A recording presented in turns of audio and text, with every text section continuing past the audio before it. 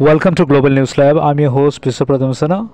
And don't forget to subscribe our channel for latest international updates. Russian President Vladimir Putin welcomes Chinese President Xi Jinping to Moscow and congratulates him on re-election as head of Chinese state, the longest-serving leader of modern China. China has made a breakthrough in recent years under his strong leadership. Колоссальный рывок вперед в своем развитии. 最近这些年来，中国在这个发展中，取得了非常令人注目的成绩。Во всем мире это вызывает неподдельный интерес, и мы даже немножко вам завидуем.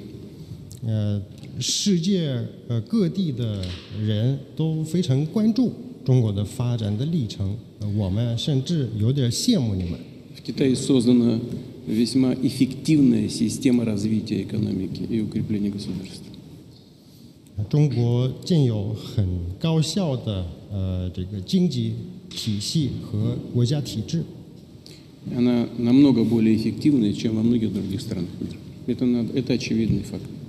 它的效率要高于世界很多国家，这是有目共睹的。Господин председатель, дорогой друг, добро пожаловать в Россию, в Москву. 尊敬的习近平主席，亲爱的朋友，欢迎您来到俄罗斯。Рад возможности уже лично поздравить вас с переизбранием на пост главы китайского государства.